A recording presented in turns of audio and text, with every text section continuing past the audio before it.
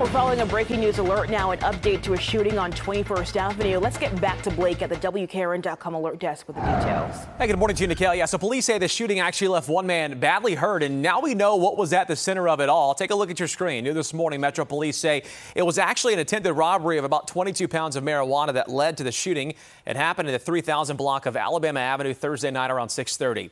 Police responded but didn't find anyone there. They would soon learn the victim drove himself to the MAPCO on 21st Avenue before being taken to the hospital.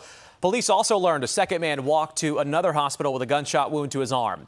During the investigation at that MAPCO gas station, detectives found a handgun and bundles of marijuana from the victim's Dodge Durango. Police tell us this investigation is still ongoing this morning. For breaking news around the clock, you can always go to WKRN.com.